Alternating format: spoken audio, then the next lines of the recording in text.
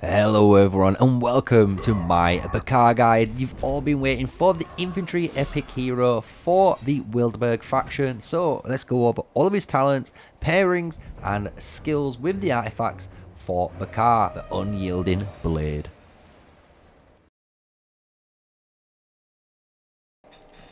Yes, we're covering Bahkar. Finally, Bahkar. I know a lot of you guys love the big orc minder. And don't get me wrong, I am a big orc boy myself. I was, as you guys know, if you've listened to any live streams that I've done, a massive WoW nerd. So playing orcs, to be fair, was my game plan. But unfortunately, I feel like Bahkar's been done dirty. So what we're going to do today is go over those skills, and we're going to go over the pairings and different uses of him at the moment. But we might have to even potentially try and do some experiments to see if he's going to be any better than he currently is. So if you enjoy Call of Dragons content, smash a like, comment and subscribe to the channel, guys. I'm here every single day giving you Call of Dragons content, and that is either hero guides, behemoth guides, events, even fun videos, and you name it, I've got it, you know. And that's the whole point, and this channel's all about Call of Dragons, trying to teach the game as well as learning the game as we learn anything new, as you can imagine. So with all that said, let's go into his skills, because his skills, to be fair, aren't too bad, but there's a big problem within that role. So we look at Bahkar's first skill. He does a nice 600 damage factor, but the real actual benefit of this skill is the fact that you're going to get a 20% increase to all damage dealt for 4 seconds. And this is an absurd amount of damage increase that you are allowed to put on a multitude of pairings. So this first skill, honestly, is a really good skill. The fact that it's a 20% damage increase, this is obviously going to benefit multiple different heroes depending on what your goal is with that march. When we're going to the fifth one, this is an infantry based stat. So we're going to have 10% attack and 10% defense bonuses when we are using the infantry units. Kind of the standard 20% worth of stats split into 10 and 10, as we all know and love by now. With the third skill, and this is where another really great skill for him does actually apply, and that is when Bahkar's Legion is hit with a normal attack, they have a 10% chance to inflict gloom onto the target, reducing that attack by 5%, going all the way up to 25% for 4 seconds, and this can trigger every 10 seconds. So this is the little bit, and this is the where my main issue is with Bahkar.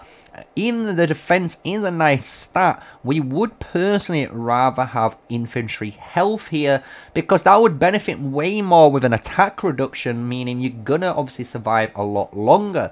So it is a bit of a weird far-fetch. You are reducing their attack, yes. You are obviously having an increased physical defense bonus, which is really good against obviously the archers and cavalry units, but when it comes to everything else, the health stat would have been way better. You would have preferred it against the mages, for example.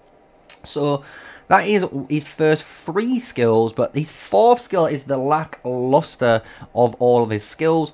This is the Garrison base skill. So you have to be making sure he is on your wall, or he's the primary leader or deputy in that Garrison combo. And if he is, you're going to get 15% hero skill damage taken reduction and a 15% hero granted in healing. But as we guys know, healing in a fort generally is not a good idea. It's a way to actually make your hospitals fill up even more, and even worse, it feeds even further merit to your enemies.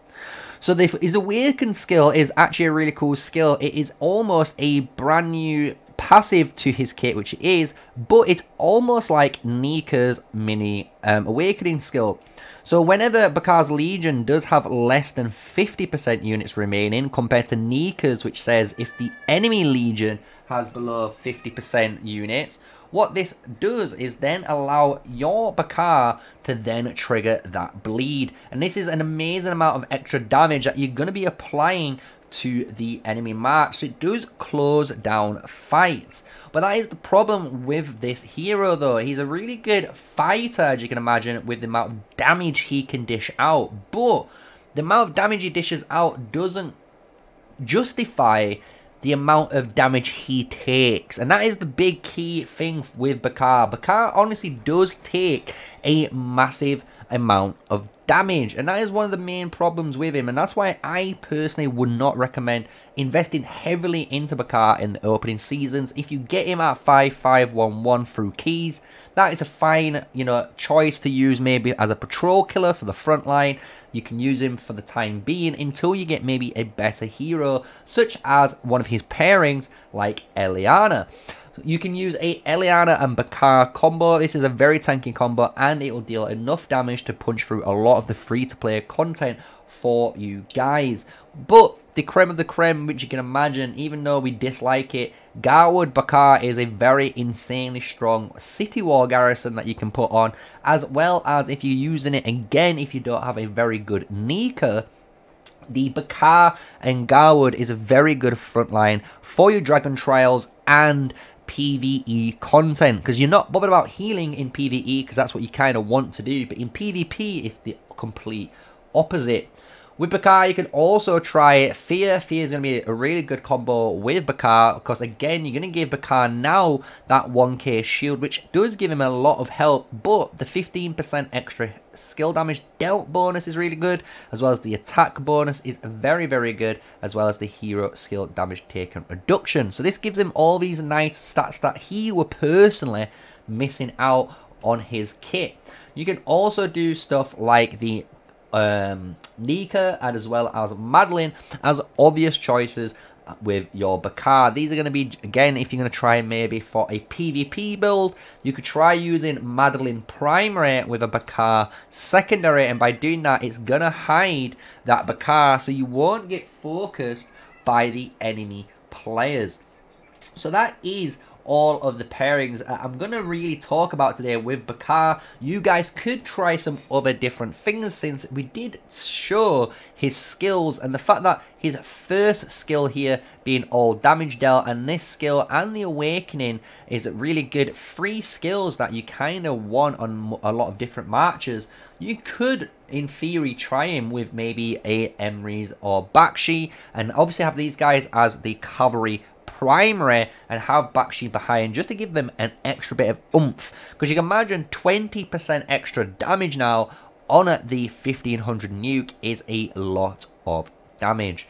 So there's the pairings we're going to go over for the Bahkar, and we're going to go into your artifacts. And if you guys are not wondering, in my suggestions here, I would not be using Bahkar as a PvE raid tank. That is true. So you will not be using Harlequin's Mask with Bahkar, but anything even like Veteran's Diary, really good infantry thing to use if you've got this early game. Another really good one if you've got it early game is Butcher's Blade. The fact it does 900 damage to up to 3 targets, and it swings twice, as you see. That's a lot of damage. That's 1800 times 2, which is 3600 damage. Really good epic to have for your infantry Bahkar if you're trying to do as much damage. This is really good again in PvE, so if you're using it for Dragon Trials, I would highly recommend. Again, Codex is good for Dragon Trials only. I would not use this anywhere else if you're looking to use this. But it is when you start getting into the legendary stuff. Dragon Rift, really powerful on Bahkar, because it's all about single target damage, and it adds an additional sort of bleed effect to his march. So you can have a very good Dragon's Rift on him. You could also run anything like the Holy Trinity, which is your Dragon Scale armor, as well as your Grey Mars Warhammer, or even the Fang of Ashikari for infantry. These three are very good depending on what you want. If you want to be a super tank and survive longer, Dragon Scale armor might be the go-to artifact for you. But if you're trying to be a bit of a nuisance and stun lock players, Grey Mars Warhammer is the way to go. And if you're trying to be the guy that stops areas and try and deny areas and defend that zone, this is a very good artifact to do so. So that's why we call these the Holy Trinity in my eyes, on the best free infantry artifacts at the moment that we use in the open field for a variety of reasons. So, we've gone over the skills, we've gone over the pairings and the artifacts. So now, let's move on to the craziness that is the talent pages for our Bahkar. So what I'm going to go over first is the Garrison tree. And why I'm going to go over the Garrison tree, a lot of players still to this day might use Bahkar as their city or garrison. Even though, as a big tip to all those players watching the video, you know that you won't get hit as often as you might think if you are, as long as you're on Alliance territory. So as long as you're on Alliance territory, you're not going to get hit or rallied, so you don't have to worry about that aspect. But we'll go over the Garrison tree first because it's nice and easy, fast and quick to go over. So we're going to go into the overall attack, and then in a Garrison tree we do not need march speed. This is very, very key, guys. So instead of the Holy Trinity of being attack, march speed and health, we will be going for attack, defense and health, because you're going to be a garrison leader, or you're going to be garrisoning your city, meaning you're not going to be moving, guys. Your whole premise is to be as tanky and has as many stats as possible. So we're going to go into Mighty Power, and then we're going to go access our Garrison tree. And with this is a pretty simple tree that I really have gotten fond of. We're going to go in the overall health into overall defense, and then you have two choices. You can go into repression, which isn't that great at first when you do look at it, because the watchtowers do lose a lot of their defense. Alternatively, what I really like is the options of counter-attack damage or normal attack damage. That is true. You can go for this, but in my eyes, and a lot of people might say this in the comment section now, watchtowers, honestly, they deal negative damage. So this obviously doesn't really help your city too much. The watchtowers generally get destroyed very quickly. So this is why it is an alternative choice if you really wanted to test it. But is a garrison march, I would honestly go for 5 out of 5 on your garrison riposte. This is going to allow you to deal 10% more counterattack damage. Absolute phenomenal, especially when you're in a garrison, and that is one of the most primary focuses of damage. When we go into the top tree, we have the new set of talents now, which is the Fair Defense. So what Fair Defense does, it is a very powerful artifact talent that you can use for your march. What it does, as you read, in a fair fight, all unit skills are disabled, meaning none of your skill 1, 2, 3 and 4s will be working, and the attributes of infantry, cavalry, marksmen and magic units will be the same level and adjusted to the same values.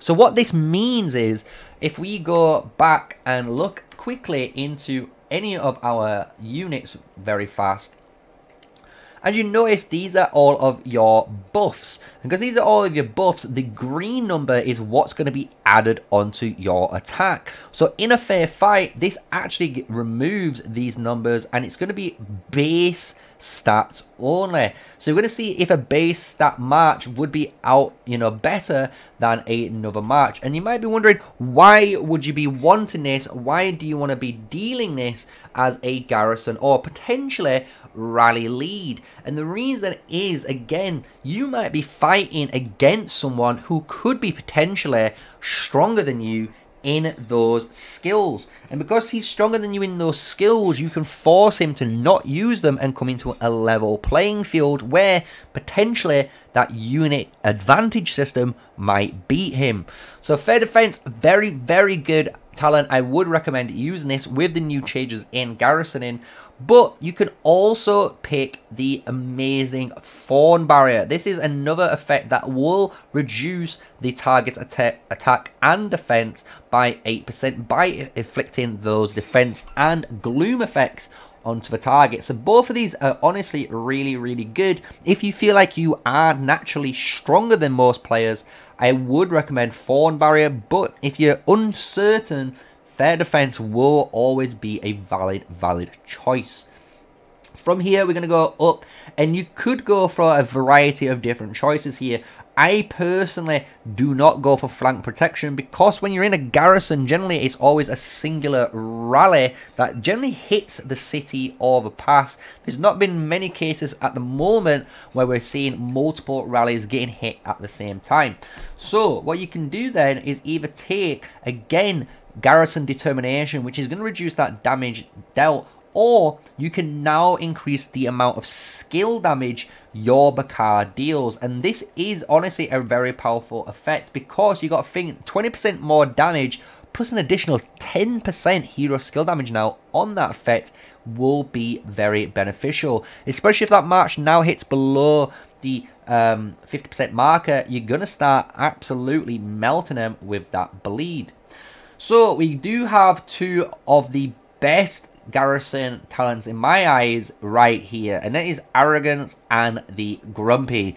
Both of these are made to do different sorts of rage generation. So whenever we launch a normal attack, we can generate rage, and whenever we are serving as the captain and we get hit by a normal attack, we also gain a chance. So we definitely going to be rocking both of these talents, because if we rock both of these talents, it's going to allow us to have super high rage cycling uptime and allow us to beat our opponents through our skills if they do not challenge us into that fair defense or fair fight.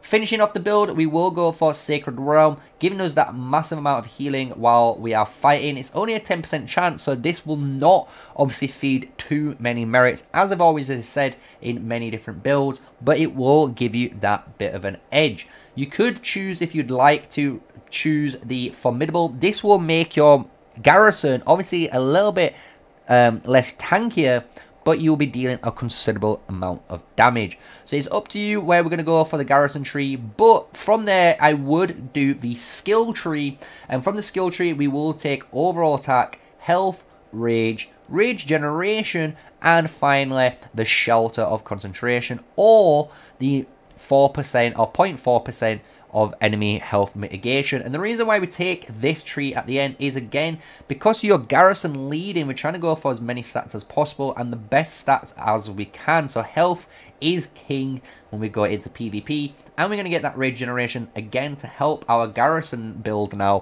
fire off its skills. So quickly, if you're going to check that out, we're going to go down the garrison into the pregnable defense, counter attack, into either fair defense if you feel a little bit uncertain, or if you very feel strong, thorn barrier, and then we will be taking into great garrison determination, then the arrogance grumpy, and finally going into sacred realm to then go into your sacred skill tree for that 17 points, and you'll be getting that extra attack, the extra health, rage generation. Nice and simple build for garrison. I hope that makes sense on why I like this build for garrisoning with your Bahkar on the city if you choose to. So that is that build. Now we're going to go over the two builds that we most likely will see on a Bahkar. You have two trees, and these are honestly the only two trees generally we ever use on Bahkar, and that's because they're going to be used for patrol killing in PvE. If you want to try and use these as a PvP build, you can happily try these. I'm not going to say they do not work, but again, which we said in the skill section of the video, just remember, Bahkar is not the tankiest hero, so he will die really quickly. So in the skill build, this is again a build all about skill damage, trying to take advantage of that effect. So what we're going to do is go now in the Holy Trinity instead of the other way. And the reason we're going in the Holy Trinity, because this will be open field PvP as well as PvE content. So we're going to have overall attack, march speed, and the health. Then into mighty power like always. And then we're going to start the skill tree. From the skill tree, we're going to grab overall attack. We're going to grab the overall health still and the rage generation, just to give our march as many rage generation capabilities as it can, as well as, honestly, a little bit of health that we will need in this build. You could be very ambitious and choose the intimidation for super big hits, but in my eyes, I personally prefer overall health. From there, once we've completed our rage generation, we're going to go up into the Unquenchable Will, Skill Focus, as well as Raging Tide to punish the enemy and deal as much skill crit damage and skill crit chance for our units. From here, we will take First of Blood just to finish off the build, and this will give us a nice little bit of extra skill damage whenever we cast our rage skills. From there, you will move into the infantry tree, and in the infantry tree, we will take the infantry defense into intimidation this time, and then into normal attack and either cool-headed or furious. I personally prefer cool-headed. The reason, again, you can see this giving yourself extra defense stats whenever we're casting our rage skill is very good, especially if we have a very high uptime on doing that. So being able to cast this is going to give Bahkar that little bit of tankiness that he's always missing out in the builds and in his skills. From here, I would put my last point into cavalry counter tactics just to punish those cavalry players.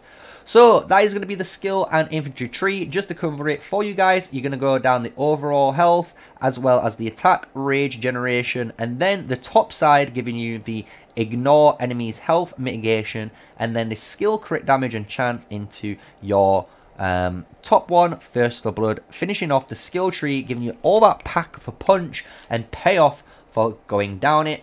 And then we will finish down the infantry tree, giving us the defense, now taking the skill damage to help us out, and then normal, finishing off with in cool-headed. So I hope that makes sense for the skill tree. I know we don't have obviously all the talent points available, but as you guys know, the main account has gone through a talent reset or a season reset, so not all the heroes are going to be leveled up at the moment. So that's why we're going to be working with what we have on screen. So now, just to finish off the last build, this is going to be a infantry-based build. And I actually really like running the infantry-based build more, because it does fulfill, I believe, your task as mayor of a Bruiser march with the Bahkar. So what we do is pretty simple. We're going to go into infantry attack. We're going to put 1 point into infantry speed and 4 points into intimidation. And the reason why we're going to have this little bit of extra march speed, which will help us close down cavalry units. I promise you that.